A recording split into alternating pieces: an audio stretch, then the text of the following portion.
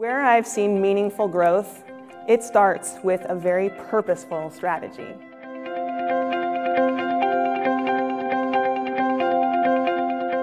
So companies that make great data strategies succeed are the ones who are really thinking about it on a purposeful level. It's about relevance, it's about connection to purpose. And they're thinking about what they can really truly accomplish that has value both to the company and to the customer. Experience is changing all the time, and we know that as humans, our experience is of multifaceted nature. And when it really comes down to executing that strategy, thinking about how that's going to live. The starting point for solving any of these problems is strategy. As much as I love strategy, I know you're gonna need data. There is so much data about everything that's happening. The opportunity for meaningful growth with data is to use it to help you align your purpose. If you don't have data driving your decision making, you're really bearing all of the burden. So looking at the trends that are in the landscape and really building out against those and taking cultural insights and cues and then seeding things back out into culture. So that you can get the data, so you can validate those insights.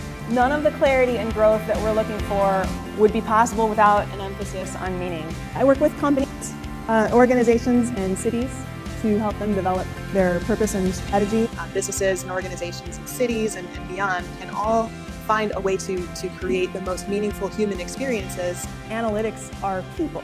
The data that you're looking at are the needs and interests of real people that are there buying from your company and interacting with your brand. How much do we know our customer, and what are we doing to better understand that customer? You get a lot of opportunity to see what truly matters to people when you look at analytics that way. And how that's going to expand beyond the now. They keep one eye on the now and into the future. And one eye looking into that distant future. Executing as if they really believed in the future that they hoped they could have. Guys, the great thing about this is it's a continuous learning process. So you continue to feed back great information into your organization. You get better and better over time. But it's definitely a matter of getting that purpose and intent behind it. It's about deciding what you want to be and growing in that direction.